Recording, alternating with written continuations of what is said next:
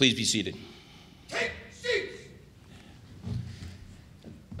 Good morning. Good morning, sir. I'm Lieutenant Tony Giorgio, and on behalf of the Mayor and the Police Commissioner, I'd like to welcome you to the NYPD and to your official swearing-in ceremony. To begin, it's my pleasure to introduce the Mayor of the City of New York, the Honorable Bill de Blasio.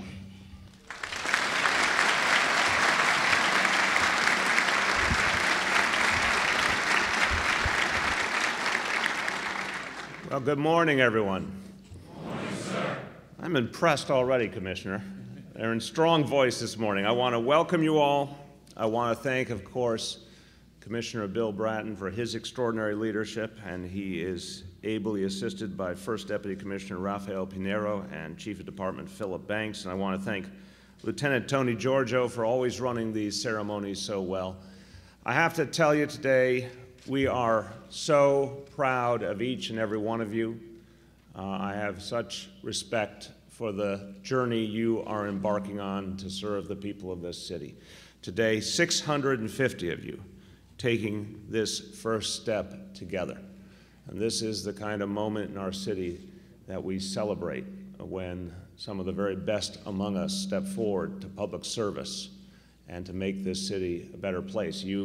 Everyone knows that sometimes good news doesn't make it to the front pages, but I can certainly say on behalf of Commissioner Bratton and myself that we understand what an important moment this is and what a good news story this is for the city of New York, that such talented people are stepping forward into public service. Now, I'll tell you what you probably have already started to feel. Your lives are changing from this moment. You're taking an extraordinarily important step. It's going to have a positive impact on your lives. It's going to have a positive impact on your family's lives. And I can definitely say it will have a positive impact for your fellow New Yorkers. There's literally no higher calling than protecting others. And that's what you've chosen to do. And you happen to be joining the most dedicated, the most effective, the most celebrated police force in this entire world. And it's a credit to you that you have reached this point. We depend on the NYPD for so much. We depend on this police force to continue driving down crime, to protect us from terror, to keep our neighborhoods safe. And we expect that a certain ability in our police officers to understand the incredibly challenging conditions of this city. You know, there are people who join police forces all over the country and could never imagine the challenges that an everyday beat cop experiences just in a single day in New York City. The diversity and the incredible density of this city, and so many people pressed together at such high speed that we think is normal in everyday life around here. But you are up to that challenge. You're up to not only keeping people safe, but understanding how to work with and how to treat with respect your fellow New Yorkers. And that's part because you represent everything that's good about this city. Let me give you some statistics about this group here today. 140 candidates of the 650 born outside the United States from 47 different countries. Nearly half of this class is Latino, African American, or Asian, nearly 20% women. We even have 2 candidates with law degrees. So this class looks like New York City in every way and exemplifies the best of New York City. Now I have to say, I had the honor upon being elected mayor to choose a leader for this police force, and I chose someone who I think is universally known to be one of the great police leaders in the history of this country, Bill Bratton. And I am so proud of the fact that every day our police force is in good hands and our city is in good hands. I have to tell you that as you embark on this mission, it's imperative to understand, even though you're joining the best police force on earth, even though we have the finest leadership anywhere, we never rest on our laurels. We keep working all the time to perfect our craft, to get better all the time at serving our people, to live up to new challenges that we didn't anticipate in the past. And none of us in public service, everyone in this room is in public service in one form or another. None of us can do it alone. And that is a crucial rule, a crucial understanding we have to bring to this work. This is, in public service, the ultimate example of teamwork if we expect to get done what we have to for our fellow New Yorkers. So it's not only the teamwork of each officer with each other and with your commanding officers and all the other members of the force, it's also with the people in each community you serve. It's the block association, it's the police athletic leagues, the tenant patrols, the clergy, the small businesses. All of these members of the community are crucial in the work to keep our community safe. They'll all be your teammates. They'll all be people you will find that you'll turn to who will help with that crucial piece of information or will help spread the word on something you need to get out there to do your work well.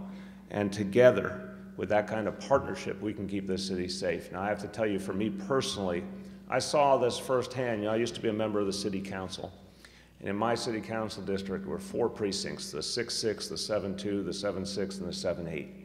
And I got to work so closely with the cops in those precincts and the commanding officers, and I saw day in and day out the incredible work they did. I saw officers who knew exactly what was happening on each block, who knew exactly who to talk to, who had information immediately when we needed it, and were always part of the solution because they really got to know the communities they served. And I have a special love for those 4 precincts because of the time I got to serve with them. But all over the city, there are other precincts doing the same thing every single day, and you're going to be a part of that. And if you bring that attitude of partnership and teamwork, I know great things are going to happen for all of us. We have a safe city, a city that has gotten safer and safer over the last 2 decades. Talk about good news stories. It's one of the most amazing stories in the history of this city is how over 2 decades, with many, many people contributing to that process. I might add that one of them earlier in his career helped us with a little idea called ComStat. And Commissioner Bratton's early innovation continues to serve us so well to this day. Well, so many people contributed. Commissioner Bratton, Commissioner Kelly, the mayors along the way, and other elected officials, and folks in Albany who got us funding, and obviously people down at the grassroots, all the folks I mentioned who work so hard at the community level. Combined, that has given us over 20 years of continued progress at driving crime down. It's an extraordinary tradition that we need to build upon, but we have to do something more. We have to deepen that relationship between our police and our communities. We need to make our city ever safer while at the same time consistently respecting our Constitution, consistently showing respect to everyone we serve in each and every neighborhood. We can do those 2 things at the same time. In fact, the more we do those 2 things at the same time, the better we will be at the work we do. And that is part of what makes this city the greatest city in the world, that we have that ability to take our diversity and consistently make it into a strength, make it a source of ever greater energy and achievement for the people of this city. You're starting your personal journeys today. I hope you are feeling some sense of the extraordinary pride that we all feel for you as you take this momentous step. Now, you know what's going to be up ahead. There'll be many challenges. It's supposed to be that way. You're supposed to be put through very serious tests to make sure that everything is ready when you go out on those streets in that uniform.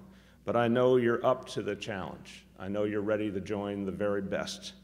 I want to congratulate you on joining the Police Academy, and I want you to know I can't wait to see you again when you can successfully navigate the course and you get to graduation day. And I just want to say a couple of sentences for our friends in the Spanish media. I'm working on my Spanish every day for those of you who are Spanish speakers, so you'll forgive me if it's a work in progress. El camino que ustedes están empezando hoy será sumamente difícil. Ustedes pasarán pruebas, pero serán los mejores. Felicidades al unirse a la Academia de Policía. Los veré en la graduación.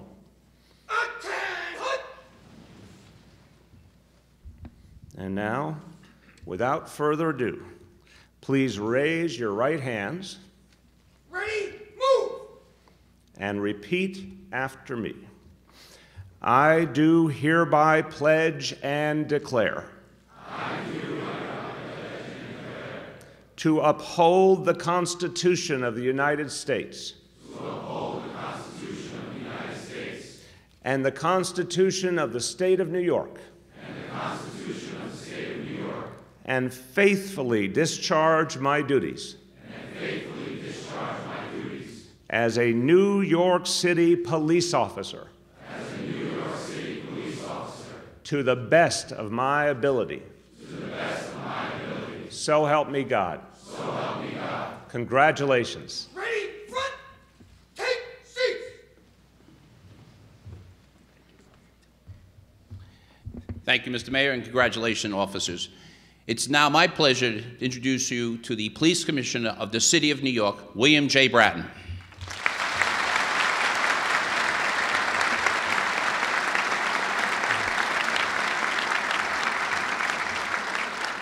Thank you, Mr. Mayor, for joining us this morning, taking time for your busy schedule for this very significant event. Thank you for your words of support and encouragement.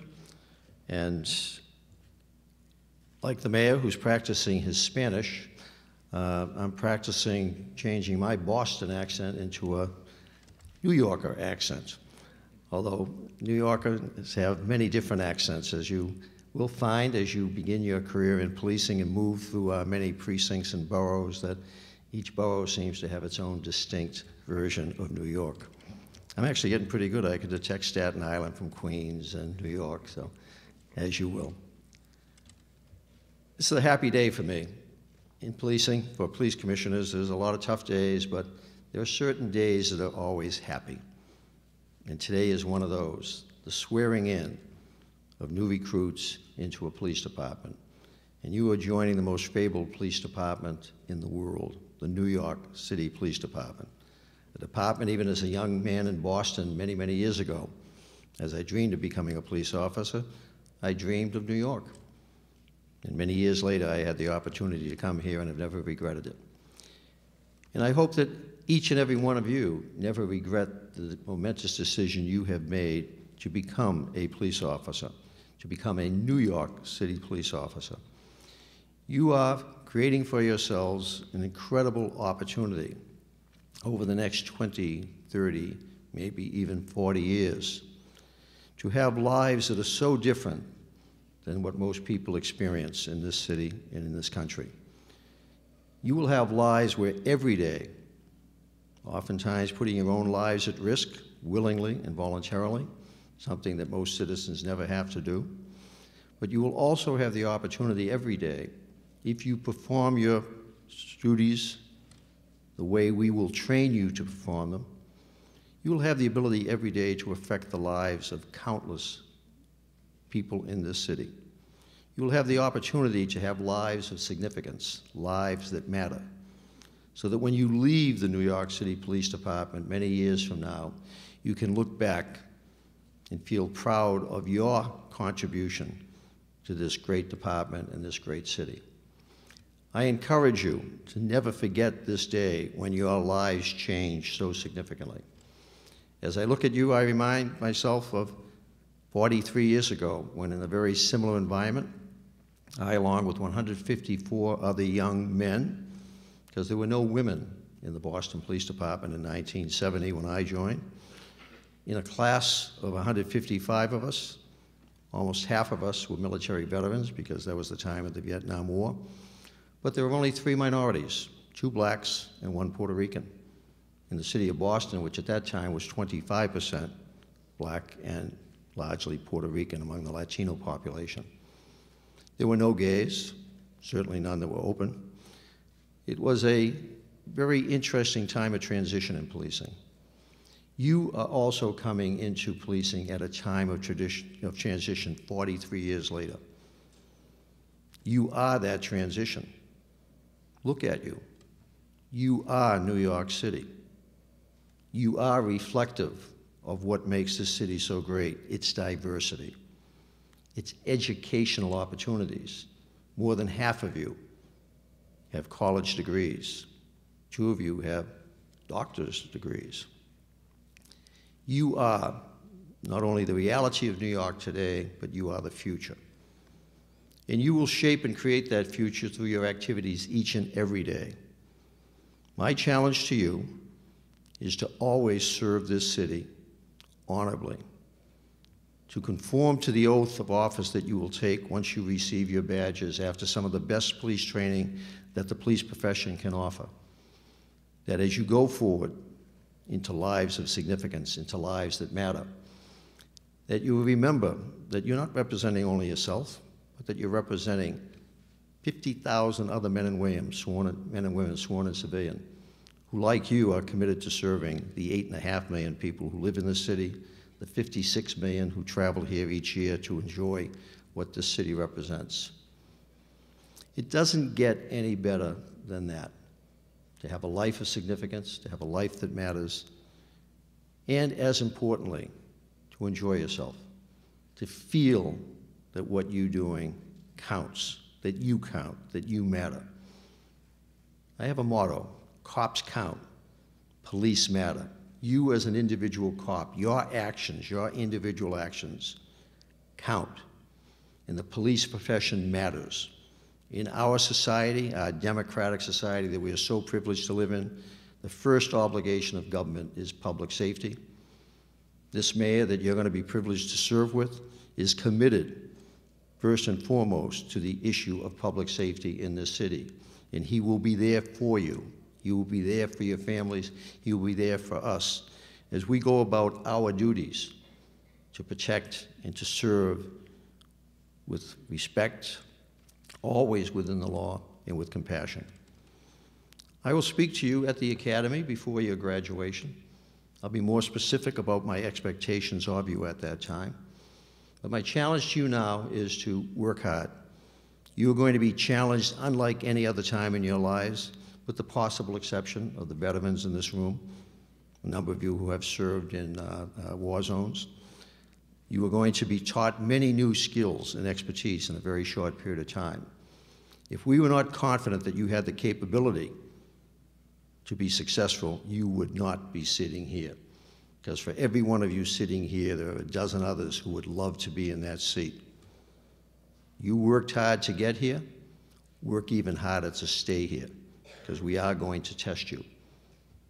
The streets of New York that have been made so much safer through the efforts of the men and women sitting on this stage and the 50,000 they represent are so different than they were 20 years ago. I would like you, 10 and 20 years from now, to look back and reflect upon how much safer the streets of New York are in your generation because of your work. And I have every confidence that you will succeed. In closing, look at the men and women on this stage, in uniform, civilian clothes, the leadership of this department. They didn't get there by happenstance or accident. Those in uniform and some in civilian clothes, every one of them began as you did, sitting like this, taking that oath on the first day. And they worked hard to get up on this stage. And in years ahead, I have no doubt that some of you will be on this stage wearing those stars and bars and eagles. Take satisfaction in whatever you do. Some of you will stay as police officers, detectives, supervisors, leadership. One of the great things about the department, you can literally go wherever your goals and efforts take you.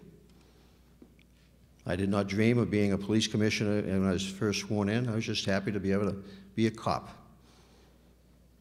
But throughout those 43 years, I always stayed a cop. I might have been a chief, superintendent, police commissioner, but I was always a cop at heart. And at heart, I will always have your best interests at heart because I've been there. And I know what you're dealing with, and the men and women on this stage know what you have to deal with, and they will work hard, along with your union leadership who are also here today to support you, to ensure, to the best of our ability, you get the best training, the best leadership, the best support that this city can offer. You're also a class, a special class in the sense that you are the last class that will begin your training at our 20th Street facility.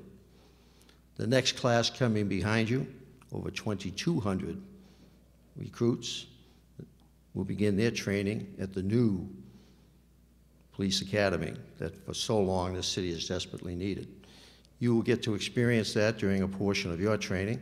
The next class will complete all of their training at that location. That is also a sign of transition, a sign of support on the part of the city to provide, to the best of its ability, first-class training environments for individuals upon whose shoulders so many burdens are placed.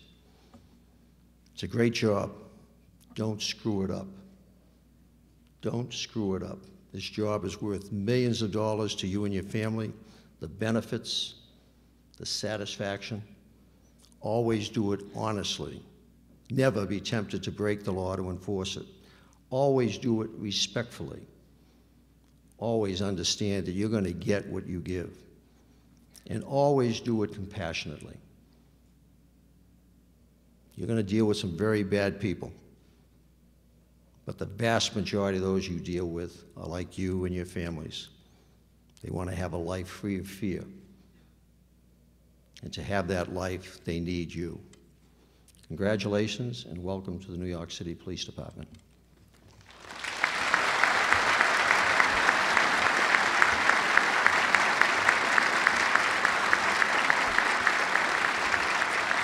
Thank you. Okay. Thank you. This concludes our swearing-in ceremony. Thank you very much.